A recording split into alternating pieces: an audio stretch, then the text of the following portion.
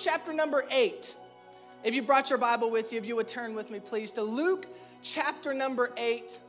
If you don't have your Bible, they will be putting it up on the screen. But at verse number 22 is where we're going to start. And we see that Jesus and the disciples have gotten into this boat on the water. Crazy stuff always happens when Jesus and the disciples are on water. Crazy stuff. Crazy stuff happens when they get in a boat. It's like madness. Like, it never is just like, get in the boat, end up where you're supposed to go. It's like storms come, people jumping out of the boat, like trying to walk to Jesus. Jesus is walking on water. It's craziness.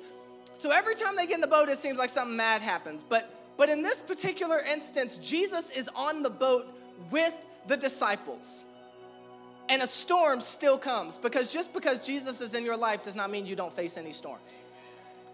Just because you have Jesus in your heart does not mean that everything is dandelions and rainbows and everything's beautiful all the time. But it says, starting at verse number 22, one day Jesus said to his disciples, "Let us go over to the other side of the lake." Now, just to be clear, Jesus told them, "Let us go over to the other side." Jesus told them. And I want to make that very clear, because it messes with some of us. We like to think that as long as I'm doing everything that I'm supposed to be doing, as long as I'm obeying Jesus and doing what Jesus has told me to do, then everything is smooth sailing. As long as I'm listening to him, it's smooth sailing. But it says that Jesus told them to get into the boat. You get it? I want to be abundantly clear in that. Jesus said, "Let us get in the boat and go to the other side." Jesus didn't say, "Let's stay right here," and then the disciples didn't listen, got in the boat, because that's understandable. That happens sometimes. But Jesus said, hey, you see the boat? Let's get in it and let's go over to the other side. And they got into the boat and set out. And as they sailed, he fell asleep, and a squall came down on the lake. That's like southern twang for a storm. Squall. Just kidding. What it really means is a sudden violent gust of wind or a localized storm with rain. The part I want to look at is that it says it's a sudden violent storm. You ever felt like the storm in your life was sudden? You ever felt like the thing that was going on in your life came out of nowhere? Like completely out of left field? You weren't ready for it. You weren't prepared for it. It just showed up. Squall came so that the boat was being swamped and they were in great danger. And the disciples went and woke him up, saying, "Master, Master, we're going to drown." And he got up and rebuked the wind and the raging waters. And the storm subsided and all was calm. "Where is your faith?" he asked the disciples. In other words, Jesus is saying, if you would have had faith, you could have done what I just did. In fear and amazement, they asked one another, "Who is this?" Who do you think he is? Who is this? He commands even the winds and the water, and they obey him. Jesus and the disciples, they get into the boat at Jesus' instruction. Jesus instructed them, "Let's get into the boat." And then Jesus goes to sleep. And all of a sudden, a storm comes. They're just cruising along. Jesus is like, "Hey, y'all chauffeur me to the other side. I'm going to go take a nap." And a sudden storm comes. See, we're always praying for suddenlies. Jesus, I need a suddenly in my life. God, give me a suddenly. I need a sudden man. I need a sudden financial increase. I need a suddenly, and then a storm comes. It's like, no, I'm not talking about that kind of suddenly. I'm talking about the good kind of suddenlies. Maybe I need to be more specific. But this sudden storm comes, and I say it jokingly, but isn't that how we sometimes feel, though? Like the storms in our life are sudden. Like the pressure is all of the sudden. It's not something that we're expecting. It's not something that we're wanting in our lives, and it just comes out of nowhere. And it's like, Jesus, could I have at least had a heads up? Could you have at least let me know something crazy was about to happen? Could you have said, hey, we're getting in this boat to go to the other side, but spoiler alert, we ain't going straight to the other side. You're going to freak out for a minute because things are going to get crazy. Then I'm prepared. then I'm ready. But no, all we have is a word from Jesus that says, let's go over to the other side. So that's what I'm expecting. But then I get this storm, and it's like, if I could have at least been prepared, if I could have at least known that something was going to happen, that it wasn't going to be the way that I wanted it to be.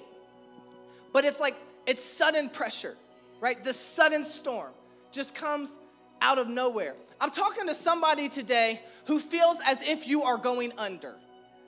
Talking to somebody today who feels maybe as if you are already under, with the pressure that you're facing and the things that you were not expecting and the sudden death in your family that you didn't know was going to take place and the sudden lost job that you didn't know was going to happen and you weren't preparing for and the sudden problem in your marriage that nobody taught you about in premarital counseling. The sudden things in your life, some pressure where when it comes you feel like you're going under. Or maybe you're already there. So today, for this last week of Under Pressure, I want to talk to you on the subject, over, not under. Over, not under. Let's pray together. God, I thank you for today, and I thank you that we have the opportunity to come before you today and to learn from you, to hear from you. And I pray that you would speak to each and every one of our hearts and our lives, and that you would help us to take what is spoken and what we experience in our worship together today and apply it to our lives, so that we may begin to see change. And I thank you for it in Jesus' name. And everybody said, Amen. Now, have you ever noticed this? Have you ever noticed how if you're in a relationship that you can notice and see that somebody else is trying to hit on your person before they ever realize it? You ever notice that? Like, and vice versa. Like they can tell somebody's flirting with you before you can realize it. It's very uptight in here right now. Y'all need to relax. It is Sunday morning. It is okay. Things are all good. It's like, I don't know what he's talking about. I've never known. No, so like you notice this. Like you can see it from a distance better than the person can that's like going through it, right? Like we've experienced this. We've seen. And the crazy thing is, like in today's time, it doesn't even have to be in person. With social media now, we can see we can see it on the computer when somebody's trying to step in on the person that we're dating, that we're in a relationship with. We see it. We see it because especially if it's like you got a good thing, right? Like me, I got a great thing. So I'm watchful, right? The Bible says you got to watch and pray. So I'm praying, but I'm like praying with one eye open, right? Like I'm watchful. I'm checking out what's going on. I'm watching. I'm paying attention because I'm nice. I'm calm. I'm laid back. I'm cool. I'm collected. But let me catch somebody trying to slide over to my wife. I will cut you. I will go from Jesus to Peter in like an instant, like just out of nowhere. And I learned this from my dad. I did. I learned it from my dad. Because when I was younger, I watched dad one time back a guy that was messing with mom up to a wall with his finger. Just like this. Am I lying? Just like this. Just backed him up. The guy goes, oh, you're that kind of preacher. Yep. It's savage. Savage dad. But I mean, the truth is, like, if you can't shepherd and protect your family, how can you shepherd and protect a church? So I saw this, and so that's kind of the mindset that I take. I'm like, listen, this is my family. I'm going to shepherd and protect my family. I will cut you. Just saying. But a couple months ago, I'm scrolling through these pictures that Nicole had posted on Facebook of her, me, and Judah. Nicole is my wife, if it's your first time here today. And Judah's our son. He's a handful. But anyways, so I'm scrolling through these pictures, and I see that Nicole's posted pictures of me, her, and Judah all throughout this album. And this guy had liked every picture that I wasn't in.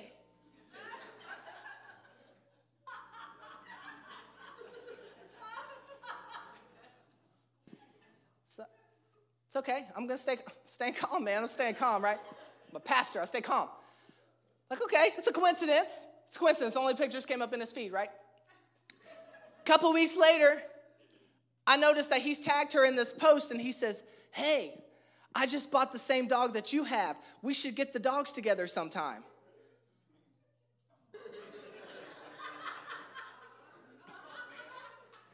I pick up my phone. I'm like, Calling all my friends, I'm like, hey man, you busy?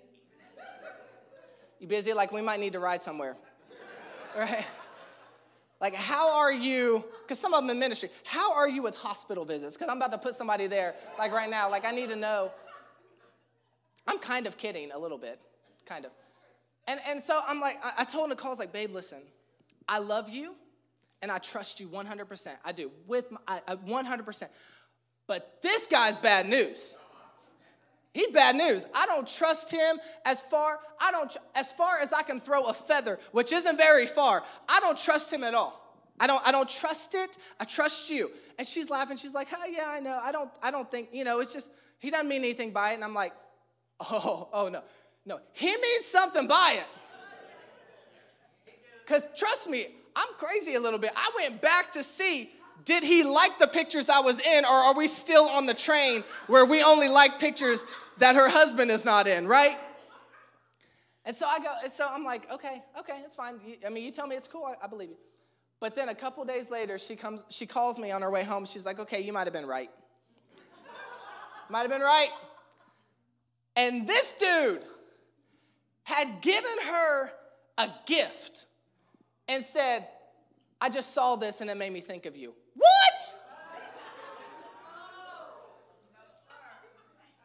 Oh, I can't preach this Sunday. The things that just went through my mind, I can't preach this Sunday. Ain't happening. I was like, okay, well, listen, our trash can is outside in the garage. So on your way into our house, you can throw it in the trash, because the only man who provides gifts for you in this household is me. But see, she was completely oblivious for the longest time. She didn't even see it. But I recognized the threat. See, man, y'all know. Some of y'all women too, y'all like, you don't even have to, you can just tell. It's like, you can just see by the way that a woman looks at your husband, and it's like, no, honey, no, we don't do that look. That's the look I got him with. You don't do that to him, right? That's how I got him. But we know, like you can see it, but she couldn't see it. She didn't realize it and understand it. But I had recognized the threat. And I wasn't going to ignore it. I wasn't going to deny it. I was going to talk about it and go after it, because I recognized the threat. See, the first thing I need you to see today is you got to recognize the threat. In your life, you got to recognize the threat. It said in verse number 22 or 23, it said, as they sailed, Jesus fell asleep, and a squall came down on the lake, so that the boat was being swamped, and they were in great danger.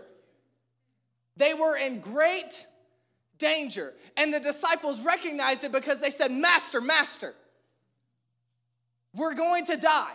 We're going to drown. They recognized the threat. It does not say that everything was okay. It says they were in great danger. And the disciples recognized the threat. They recognized the danger. They were not overreacting. They were not making things up. They were not trying to put things there that were not really there. The Bible says they were in danger. Not only that, they were in great danger. And they recognized it, and then they acknowledged it, and they went to the one, Jesus, who they knew would do something about it. They said, no, we see that there is a threat, so we're going to go to the one who has the answer. We're going to go to Jesus. They did not ignore the threat. So this is what we do a lot of times. We like to ignore it. We like to pretend that it does not exist, that everything is okay when it's not okay. And if I just act like it's not there, then eventually it won't be there anymore. You're kind of right. It won't be there. It'll just be worse. It won't be where it was. It'll be worse. But we like to be like, you know what? It's okay. I'm just going to pretend that it doesn't exist, because this is what we think we're supposed to do. Especially in church. Like I just got to act like I have it all together. I got to pretend that everything is okay. This is why marriages among like ministers do not always last the best, because they feel like they have to always act like it's okay.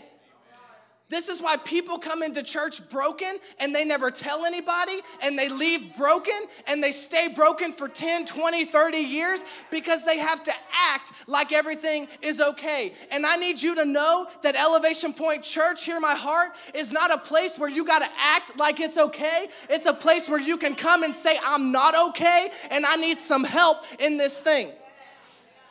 Because it's okay not to be okay. It's just not okay to stay that way.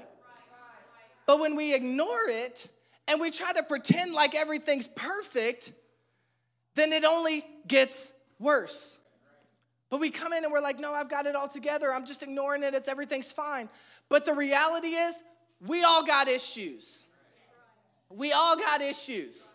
All of us. If today is your first time in church ever, you got issues. But if today is your 30th day in church, you've got issues. If you've been in church for 30 years, you've got issues. My name is Dustin, and I've got issues. My name is Pastor Dustin, and I still got issues. See how I put the title there, but I still got issues? There's a song on the radio that y'all probably never heard before because it doesn't come on 104.7 The Fish and Praise 102.5. So I know that I know those are the only two stations that y'all listen to on a weekly basis. But there's a song, and it says, I've got issues, you've got them too. And I'm like, you preach that.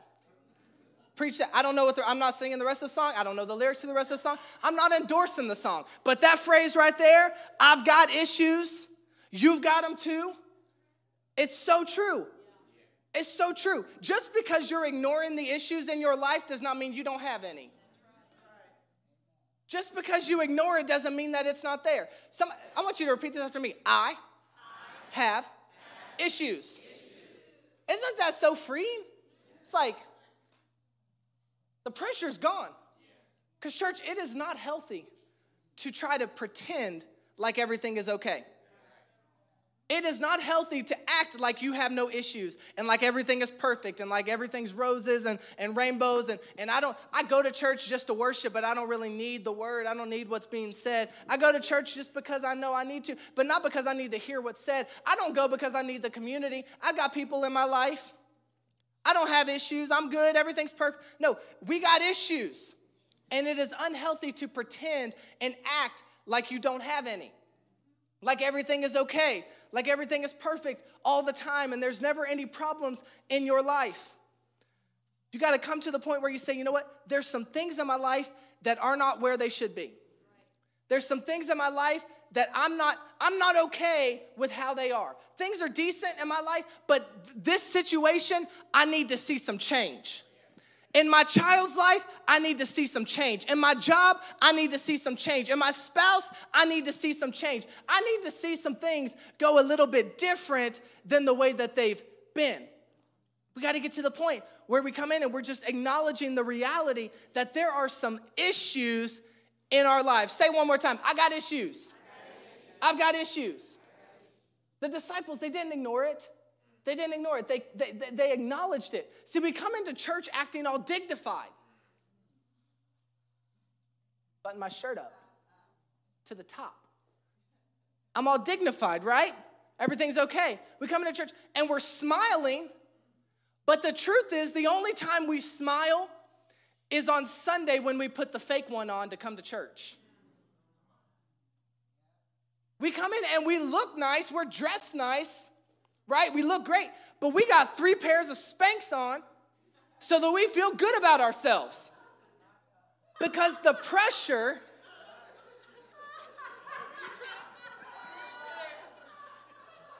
talk about pressure, sometimes in them Spanx. Anyways, pressure.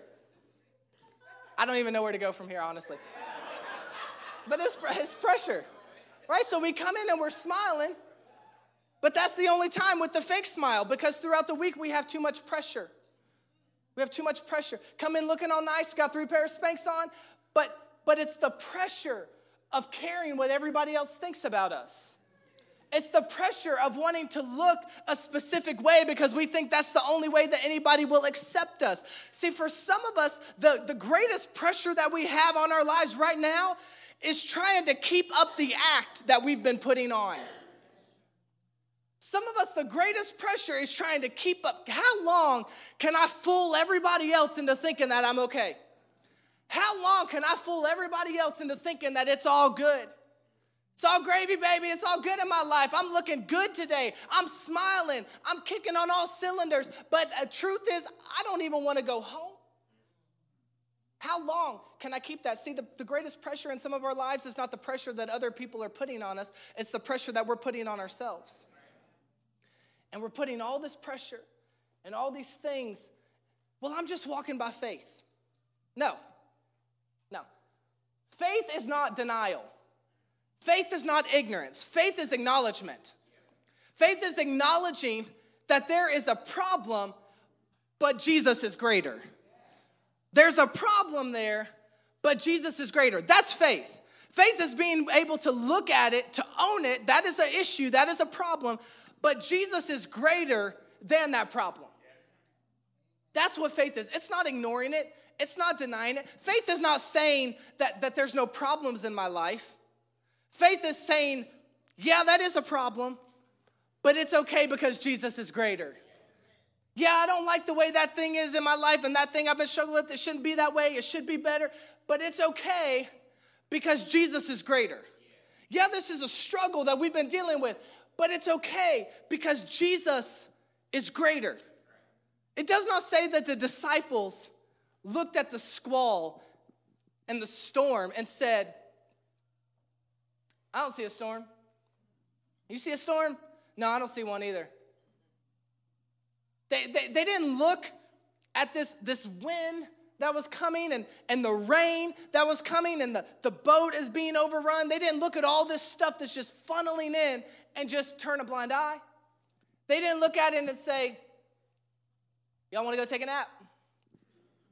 Y'all want to go relax? I'm sure this thing, yeah, it looks like it's something, but I feel like maybe if we ignore it a little while, maybe if we just kind of pretend that it's not there, like if we just don't deal with it, some of the greatest problems in our lives is we will not deal with our issues. If I just don't deal with it, then it'll just go away. No. The disciples, they looked at the storm and they said, Master, Jesus, we got an issue. We've got a problem. How can Jesus ever heal the problems in your life if you will not admit that you have them? How can Jesus bring healing? See, for some of us, there is so much healing that Jesus wants to bring into our life, but he can't do it because we won't admit that it's there. There's so many things that God wants to do in our lives, but we won't admit it because we think that as long as I don't admit it, maybe it's not really there. And for some of us, we've been keeping up the act so long that the biggest pressure is we're ashamed of what people are going to think when they find out we've been lying to them. What do I do when I tell the person that I've been friends with in church for 3 months that I have an addiction issue? What's going to happen when they find out that even though I tell them everything's great at home, every Sunday I come, I'm like, I gotta have enough poured in me this Sunday morning so that I can make it back for the week? What's gonna happen when I start to allow people to see that I'm not okay? And let me be completely 100% transparent and honest. Church, if we're going to preach, and we are, because I'm convicted of this. I am convicted that the church for too long has been a place that only healed people could be at. I'm convicted that for too long the church is a place where if you came in with scars and with issues, not only scars from past things, I'm talking about scars from last week, that you were shunned or that you were told that it wasn't okay. I am tired of the church being a place where you can only come if everything in your life looks okay. So we're going to preach it because we believe it. But if we're going to preach it, then we have to be willing to welcome them.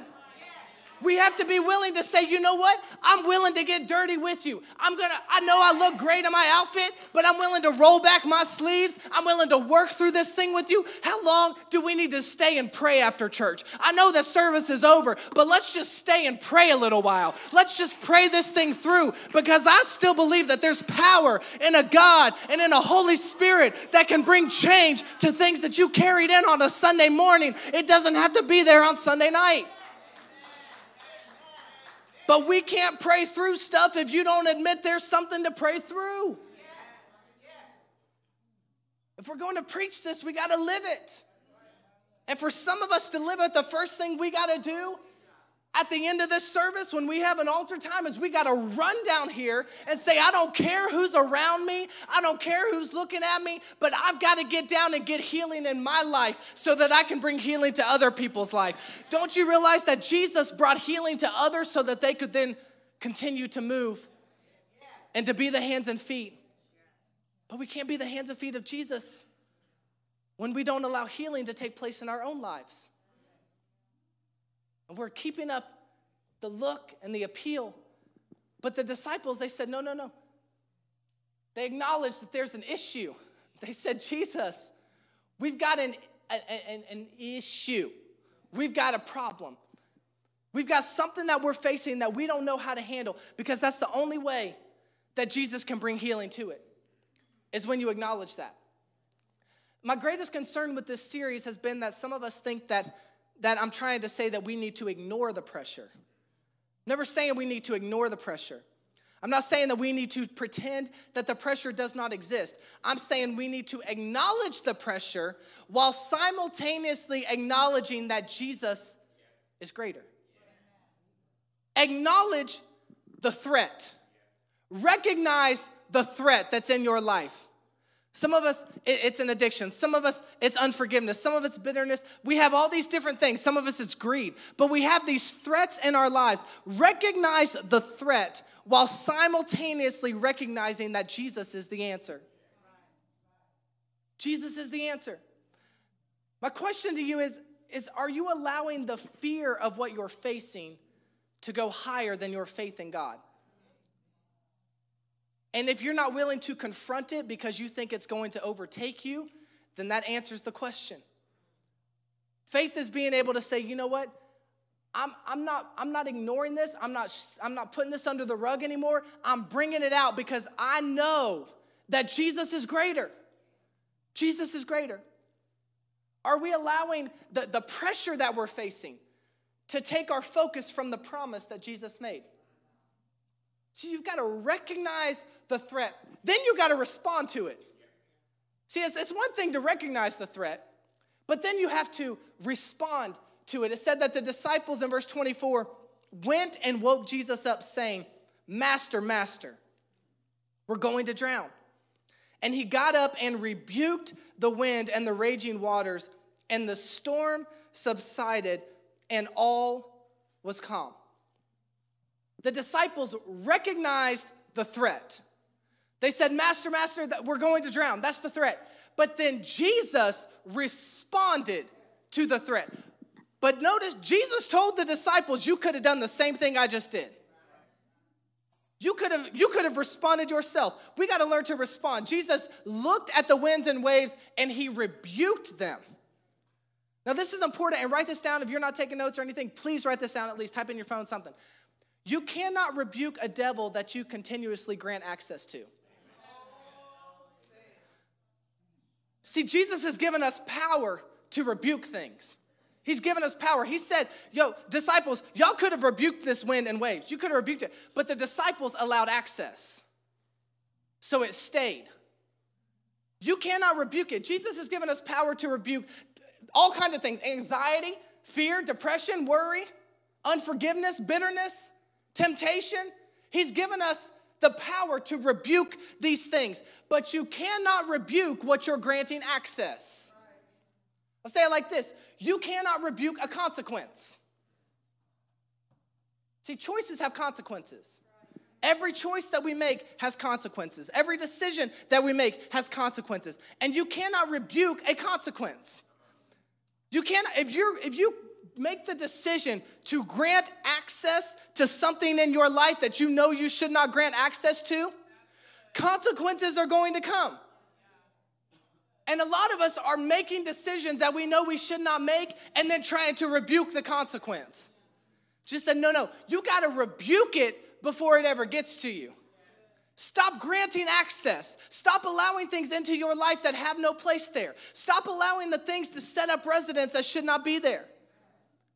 If you've been responding to the threat, if you've been responding and saying things and it's still continuing to show up, it's time to stop allowing it. It's time to stop allowing it. It's time to get mad enough and tired enough to say, I'm going to do something about it. I am tired of dealing with this. I'm not allowing access anymore, but it's time. It is time to tell that thing to get out of my family, to get out of my children, to get out of my household, to get out of my mind, to get out. It's time to get our sanity back. It's time to get our household back. It's time to get our peace back. It's time to rebuke the things that have been holding us back from experiencing what God has for our lives. It's time. It's time to say, you have no right coming against my household. You have no right coming against my career. You have no right coming against my health. And you have to go. You got to respond to it. But you can't rebuke it if you continue to grant access. We say we're rebuking it, but then we slide open the back door. When nobody's looking. So we're rebuking it in church, but we're allowing it during the week. We're rebuking it in church, but then on a Tuesday night when we're weak and we're tired and we're stressed out, just open the door back up and it just slips back in. But you can't rebuke it if you're continuously granting access to it. We've got to learn to stand up and to say, you know what? I'm responding to this thing right now. I'm responding to it. Jesus said you had the power to rebuke the storm. You had the power to rebuke it. So we got to learn to respond, to rebuke the things that are trying to come into our lives that have no business being in our lives. But the last thing I need you to see is that you got to use the word. You got to use the word. How do I respond? What do I respond with? You got to use the word. It said in verse 23, the pressure came. It said, as they sailed, Jesus fell asleep and a squall came down on the lake so that the boat was being swamped and they were in great danger. A squall came in verse 23 and they were in great danger. See, this is when the pressure came. In verse number 23, the pressure. Y'all know what I'm talking about? Like pressure. Some of y'all know. You've been through some pressure. And the pressure came, and it said they were in great danger. Now, when you read it in verse 23 by itself, it makes sense why the disciples were freaked out. Because the verse 23, the pressure came, and the disciples freak out. And when that's all that you read, verse 23, you understand it. If I'm on a boat and it starts getting bombarded with water, no thank you. I'm going to be freaking out. I'm going to be stressed out. There's wind, there's water, there's rain, all these things. When you read verse 23 by itself, it makes sense why the disciples were a little uneasy. It makes sense why they were freaking out. When you look at that portion of your life, I don't know what it is for you, but whatever your verse 23 is, whatever the thing in your life that's just been bringing the pressure, been bringing the thunder, man. I mean, there's no way around it. When you look at that section of your life by itself, you can understand, I can understand why you're freaking out and why you're stressing out. But I got one more verse to read for you real quick. Is that okay? I'll get you out to brunch in a second, I promise. But listen to this. Back up at verse number 22. See, verse 22 comes before 23. Math is not my strongest subject, but that much I know. 22 comes before 23. And it said, one day, Jesus said to the disciples, let us go over to the other side of the lake. You don't see it still? It's okay, I'm going to break it down for you because that's what I like to do. So in verse 23, the pressure came. The storm came. They were going to drown. They were going under. The boat was being rocked back and forth. That's when the pressure came. But Jesus had already given them the answer to the pressure before the storm ever even came. Because in verse 22, he said, let us go over to the other side. Jesus never would have told them we're going over to the other side if they were going under. Jesus never would have told you that you were going to the other side if you were going under. Come on, somebody. Jesus never would have said, let us go over to the other side if they were going to go under in the storm. The problem is that the pressure came after Jesus gave the word. Jesus said, let us go over to the other side. So stop letting the enemy fill your minds with thoughts of going under. Because Jesus has already spoken the ending into existence. See, Jesus transcends time. He's with you before the storm. He's with you in the storm. But he's already gone to the other side. So if he said we're going to the other side, guess what? We're going to the other side. If Jesus said it, it's going to happen. Jesus said, let us go over to the other side. But the problem is, he said it before the pressure ever even came. And we're asking God for a word. We're crying out. We're praying for a word that Jesus already gave. We're in the storm. And Jesus already gave it. See, the problem is, we're praying for a word in the middle of the storm because we think we need something new because this took God by surprise. But Jesus said, no, I already gave you the word. So you got to start living the word that Jesus already gave you. You got to start living the word that he already spoke in your life.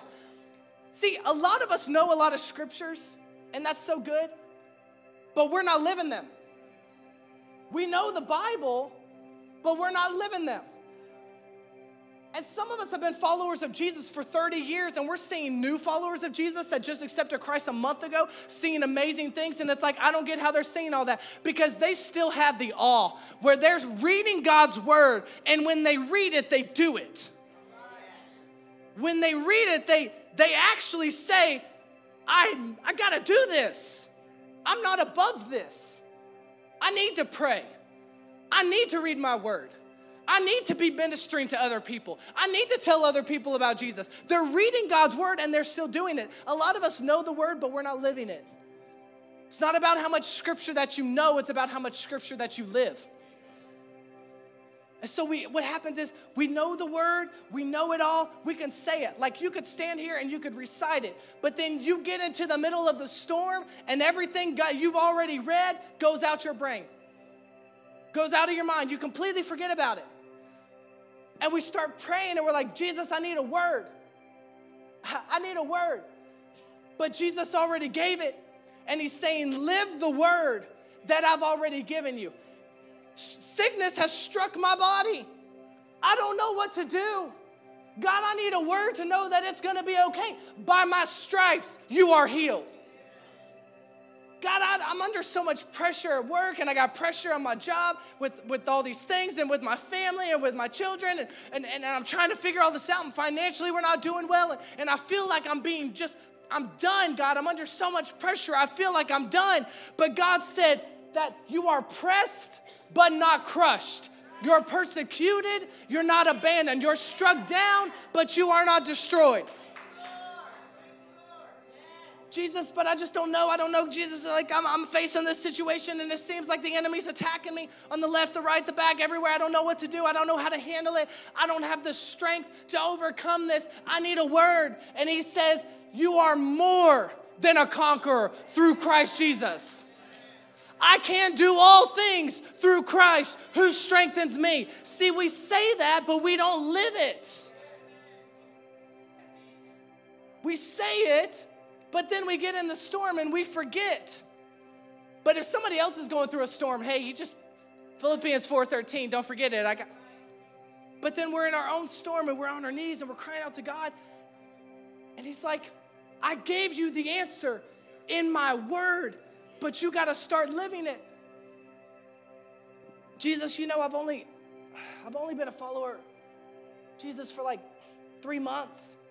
And I'm a mess. And I don't know, like I'm still struggling with some things I struggled in before I started following Jesus. And I'm facing some things and I don't know how to handle it. And I don't feel worthy. I don't feel good enough to be able to serve. I don't feel good enough to be able to come before him and pray. I don't feel good enough to do anything. But guess what? You are the righteousness of God in Christ Jesus. Jesus said, I've got an answer for everything that you want to throw my way. Anything that the enemy's been telling you, I've got an answer in my word. But you got to start to speak it. You got to start to live it. When the enemy starts coming against you, it's not one thing to be praying and asking God for an answer, but it's another thing to start living the answer that he's already given. God said, I gave you my word. But you got to use it. You got to use the word that I've already given you. Would you stand?